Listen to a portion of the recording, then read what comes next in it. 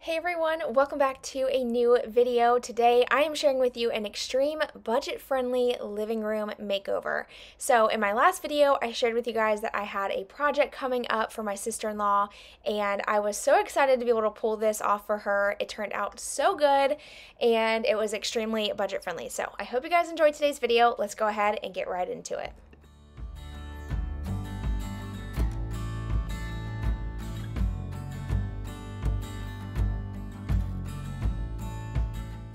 To start off this project, I wanted to share with you another before clip so you could see what I was working with before I got started.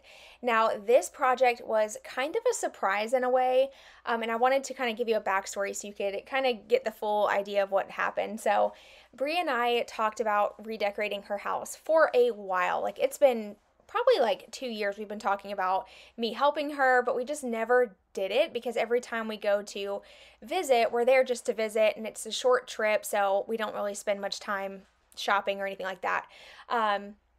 So I decided to kind of do this as a surprise. I did all the shopping here in Florida, and then on the weekend that we went to Georgia, I just brought everything with us.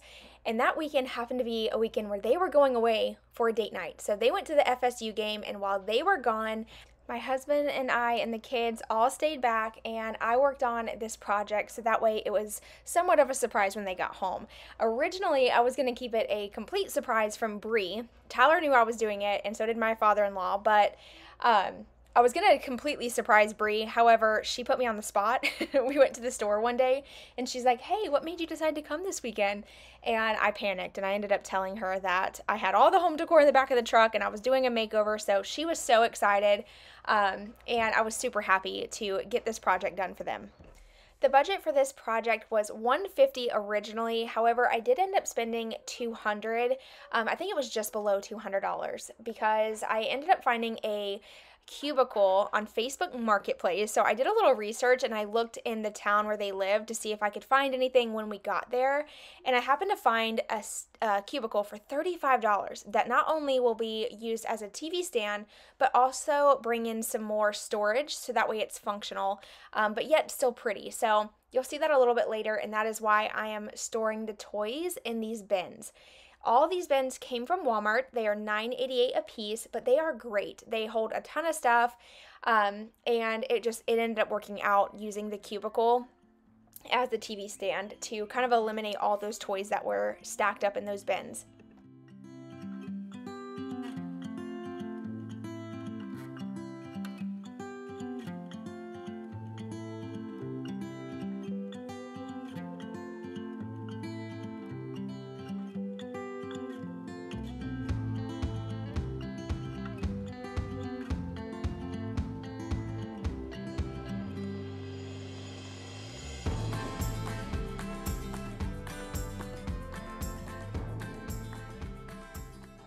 Something that makes a huge difference in a space is containing a lot of like unnecessary clutter in the room. So there was a lot of electronics. My brother-in-law is really into games and he has like the VR set and like controllers and stuff like that. So to help kind of contain that stuff, I brought a lot of baskets with me to have on the shelf so that way all that stuff could be contained and out of sight, but still right there so that it's easy to access and all that, because this home does not have a lot of storage either. Trust me, I know that. I lived here for many years and we did not have closets or anything like that. So having baskets is a great way to have storage that is not an eyesore at the same time. So here in this little white bin, I stored all of their electronics. However, later on, I decided to put all the electronics in the brown basket because it's a little bigger. So I switched that around and then I put the DVDs in the white basket. Now, something about my sister-in-law is that she loves to read. She's really into books. Usually she reads on her little Kindle or on her phone, but she wants to start getting more books and she wants to fill this space, like make it look like a little library. So I told her to definitely start shopping secondhand for books because you can find so many at thrift stores. But in the meantime, I used the book she had as decor, so I just kind of separated things and added a few new smaller decor items to fill the little spaces. That way it looked a little bit more decorated.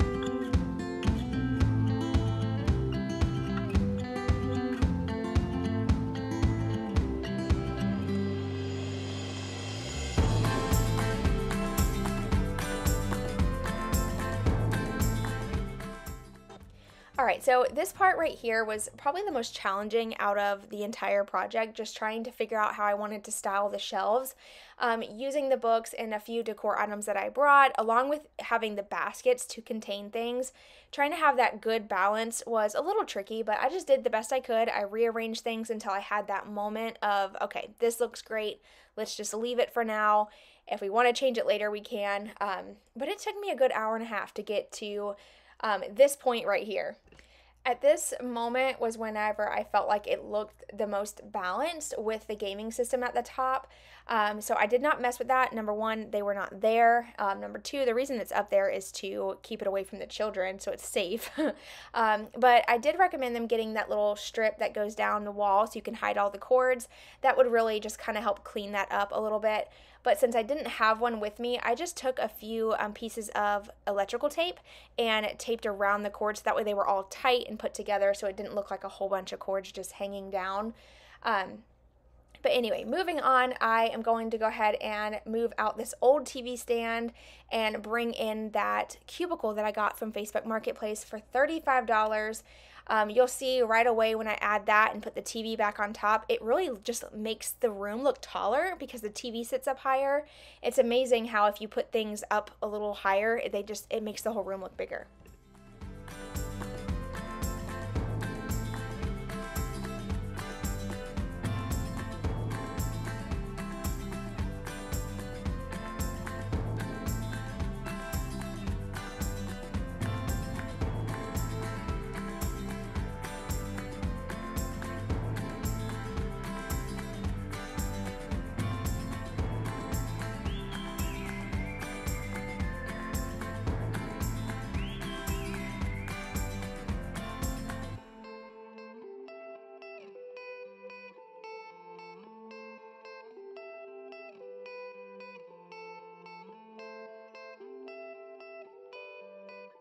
Once I got the bins with the toys added in, you can see how it's all starting to kind of come together a little bit.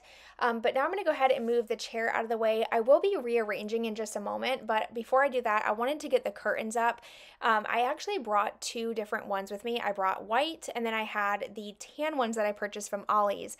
I shared this with you guys in the haul from last week's video, and I ended up using those because they turned out perfect. Like, what are the chances that they were like so perfect? I don't know. They just ended up being great quality. They were blackout, but still like soft. You know how sometimes blackout curtains can have that almost like shower curtain feel, if that makes like a plastic feel. These are so soft and almost feel like luxurious, but still super affordable. I got the curtain rod for $7.99 and each curtain panel for $79 as well, or $7.99 from Ollie's. If you have an Ollie's in your area, I highly recommend checking them out.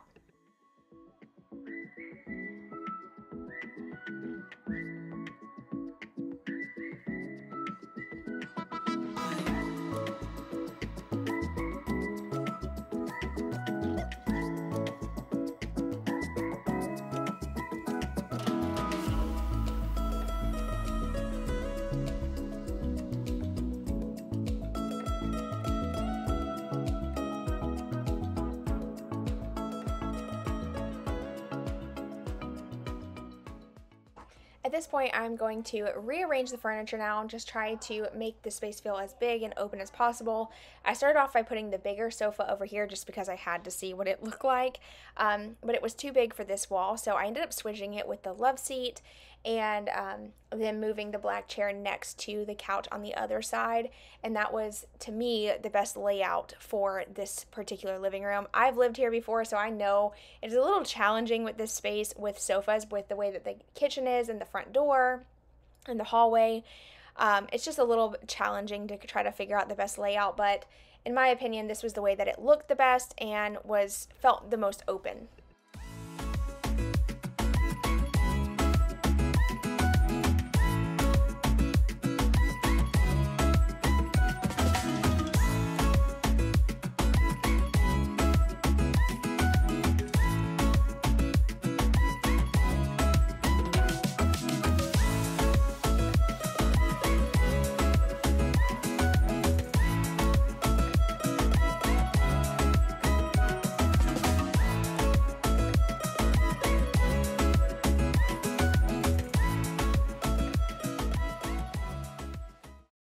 quick flashback to a few days before we made the trip.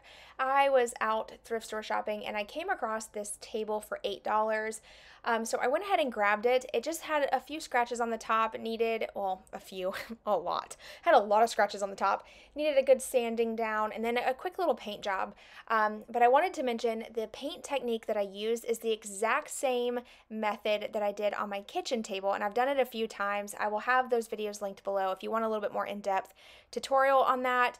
But I'm just going to quickly get that paint job done. And then I also found a lamp base at a thrift store for $3. So I did a quick paint job on that as well, just so I could keep it super affordable, but still bring in a few new items as well.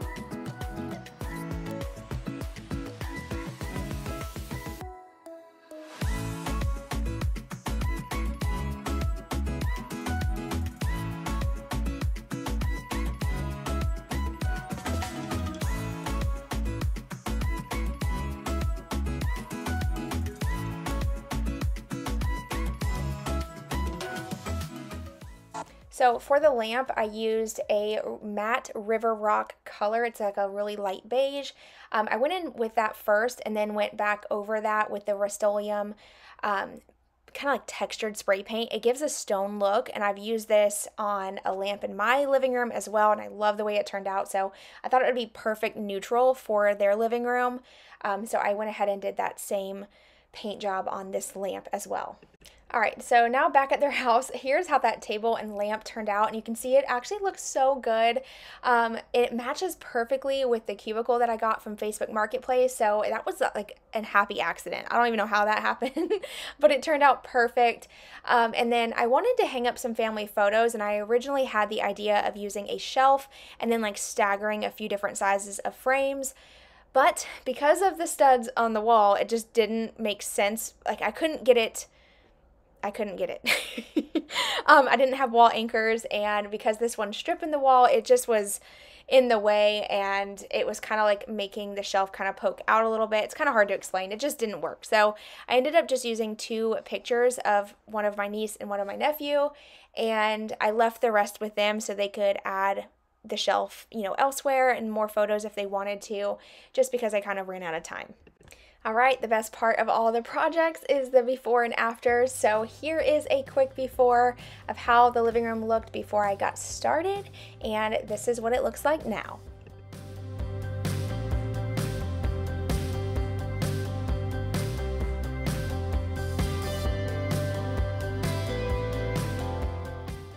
Alright y'all, so that's pretty much it for today's video. It's not too bad for a $200 budget and a very short timeline, but I love how it turned out, and best part of all, they loved it, and that was what mattered most to me. I was like really stressed. I was trying so hard to pull this off so that way they loved it, and unfortunately I didn't get their initial reaction because I was sleeping. They didn't get home till I think it was like 1 in the morning, 1 or 2, because like I said earlier, they went to that FSU game.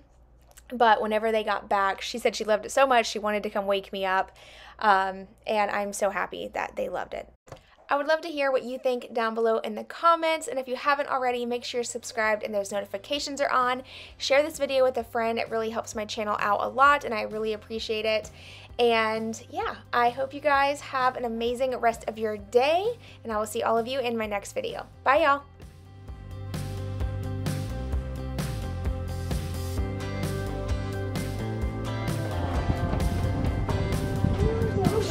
I accidentally sat on the chair. He's so cute. Look at the pretty flowers. And then just slowly reel it in. Okay? You can get it all the way out there. That's a good cast. Easy, easy! Woo!